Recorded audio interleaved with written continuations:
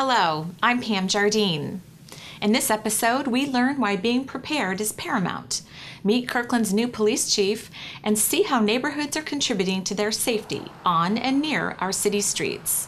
All in this edition of Currently Kirkland. Emergency preparedness is very important for Kirkland residents, businesses, and visitors. In the case of an earthquake, disaster can strike at a moment's notice. Emergency preparedness is very important for Kirkland residents, businesses, and visitors. In the case of an earthquake, disaster can strike at a moment's notice. Patty Jean Hooper, manager of Kirkland's Office of Emergency Management, surveys the construction of Kirkland's new Emergency Operations Center. She is constantly preparing Kirkland for the next big one. This earthquake will cause all sorts of problems, from the initial shaking, which will last about 4 minutes, maybe longer, to a tsunami that will take care of our shores. At the same time, John Vidale and Bill Steele are hard at work doing the same at the Pacific Northwest Seismology Network Lab at the University of Washington. The last earthquake up here that was huge was the year 1700. We can tell because they saw the waves over in Japan and carefully recorded those.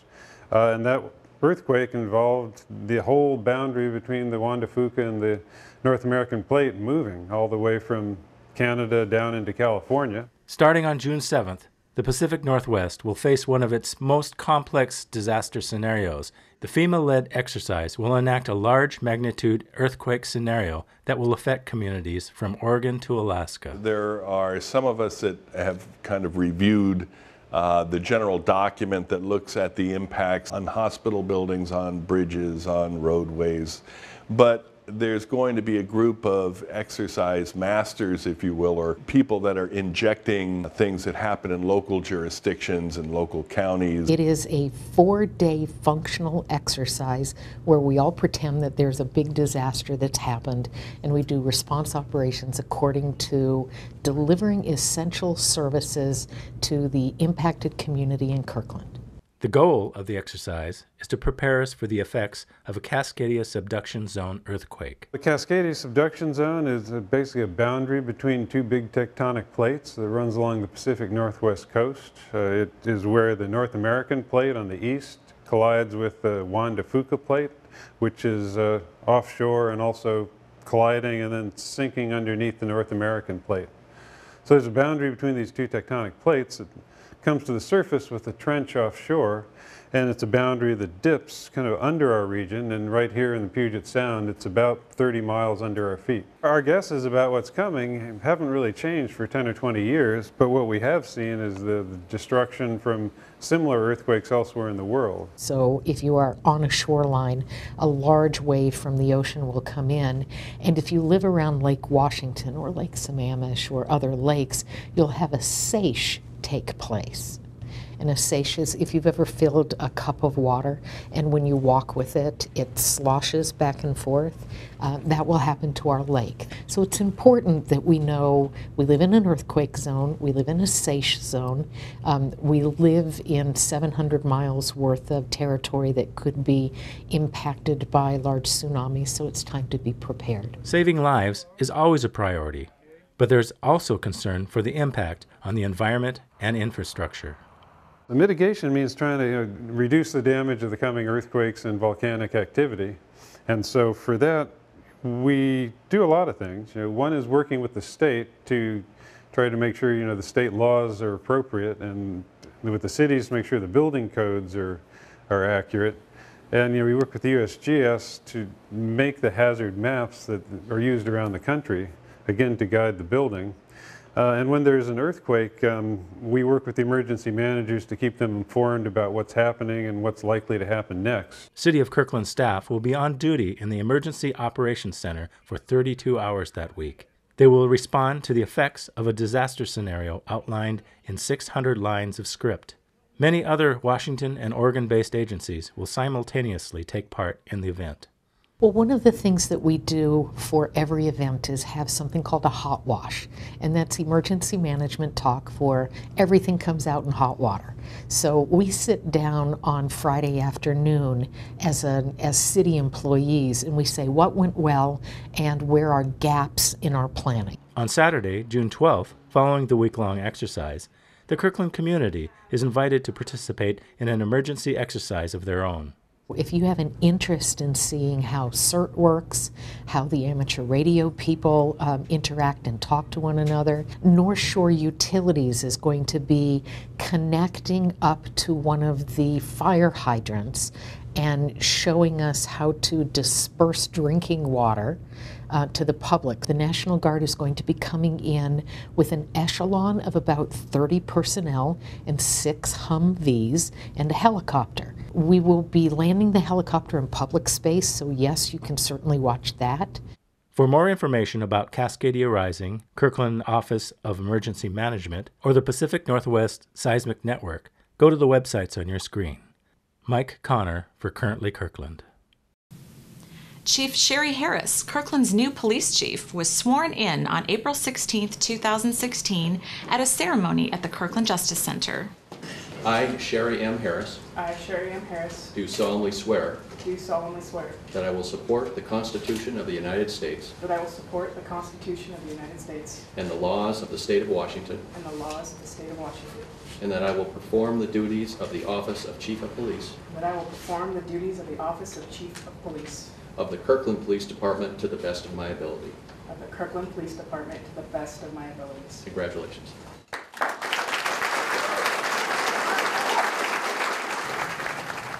Chief Harris oversees 99 sworn and 36 support personnel in the Police Department's Administrative, Operations, and Professional Standards divisions.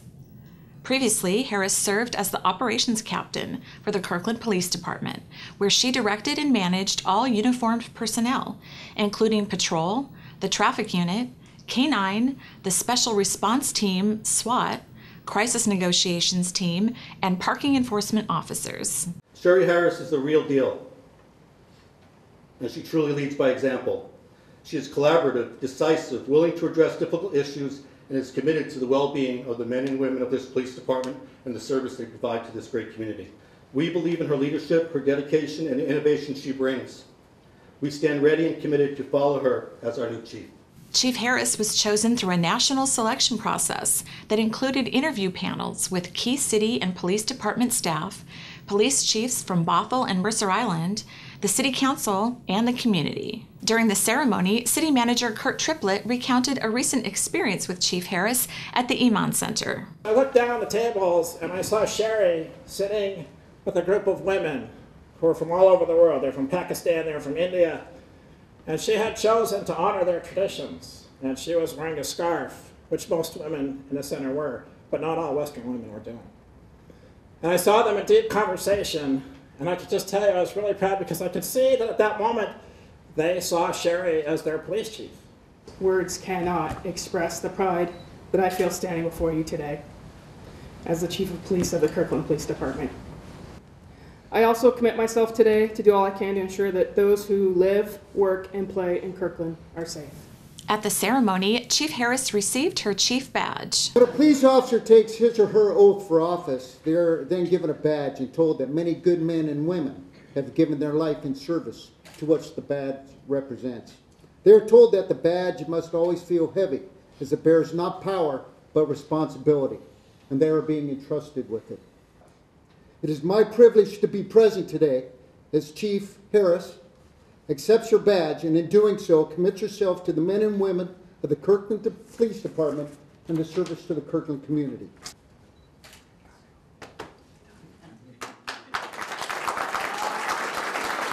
Harris is a member of the International Association of Chiefs of Police, the Washington Sheriff and Police Chiefs Association's Accreditation Committee, and is an accreditation assessor. She has a bachelor's degree in social sciences from Washington State University, has attained executive-level certification through the Washington Criminal Justice Training Commission, and is a graduate of the FBI National Academy in Quantico, Virginia, and Northwest University's Center for Public Safety School of Police Staff and Command. Honor guard, leg.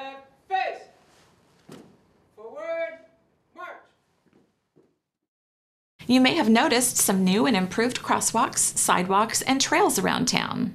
In 2014, the Kirkland City Council authorized the Neighborhood Safety Program to re-energize neighborhood associations to work collaboratively in identifying, prioritizing, and addressing pedestrian and bicycle safety issues in Kirkland neighborhoods. The top priority project for 2016 was the Northeast 68th Street stairs. And that is a unique project because it actually brings 4 neighborhoods together. It's the corner of 4 neighborhoods. That's the Everest, Lakeview, Central Houghton, and Moss Bay neighborhoods. And it establishes a connection to the Cross Kirkland corridor. When we first built the corridor, you can see the rocks that were there and the brambles. People used to scale these rocks and climb to the Cross Kirkland corridor. And now it's beautiful concrete stairs. It's right on 68th Street. It's across the street from Lakeview Elementary School, so kids walk to school here. The busy 68th Street is hard for kids to cross when cars are coming and going to school. So they can actually climb these stairs and go up and over 68th Street and then enter the school from the north side of the school near Google, away from traffic altogether. The second project is on Kirkland Ave, and it's at an intersection, a really busy intersection, a kind of crazy intersection at 6th and Kirkland Ave. There were sidewalks on the east end of Kirkland Ave, but they end before you get to 6th Street. And people were walking in the street to get connected up to 6th Street, which is just very close to our downtown.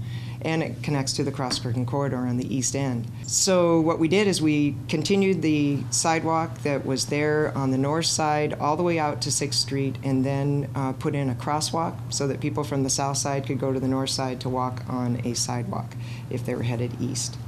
Projects were really supported by the community. There were a few people that live along Kirkland Ave that participated in the design. There was one property owner that contributed funding to the sidewalk there to make this happen because it was getting over budget with all the concrete work that we did. They're thrilled to have it done. And of course, 68th Street, this is one that we get applauded at neighborhood meetings when we say they're done. People are using these every day. In fact, when I was taking this picture, this couple stopped and they didn't know who I was, but they started going on, and aren't these great? Man, we're so glad these are open now. The program is funded by the voter-approved 2012 Streets Levy and City Council's Walkable Kirkland initiative. Each year, there's a total of $350,000 available for citywide projects under $50,000. The 2015 funded projects are now complete.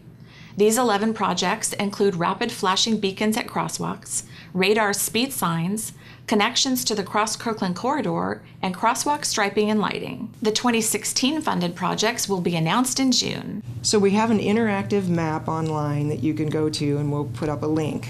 You can go. It's really important to get your ideas in that mapping system because that's the system we use with the neighborhood associations to prioritize and pick their top priority projects.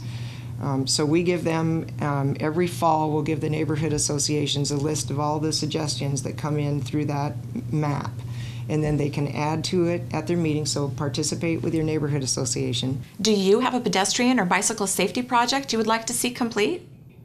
Applicable projects fall into the following categories: bicycle facility, such as bike lanes or trails; crosswalks, such as new crosswalks, improved crosswalk ramps, pedestrian refuge safety islands at crosswalks, and rapid flashing beacons; intersection improvement, such as signage, parking, and pedestrian bump outs; traffic calming, such as traffic islands, speed cushions, signage, and radar signs; walkway/sidewalk and trails, such as gravel trail, steps, curbs, traffic delineators, and sidewalks; streetlights, such as improvement on existing utility poles or installing a new light pole.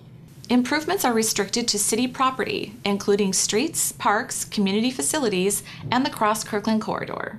Visit www.kirklandwa.gov and search Neighborhood Safety Program to learn how to suggest a project and work with your neighborhood association to submit the Neighborhood Safety Program project application for 2017 projects. Thank you for watching our show. Currently Kirkland can be in the palm of your hand. Subscribe to Kirkland Television on YouTube. We air on KGov and KLife. Send us your news tips, story ideas, and suggestions to KirklandTV@kirklandwa.gov.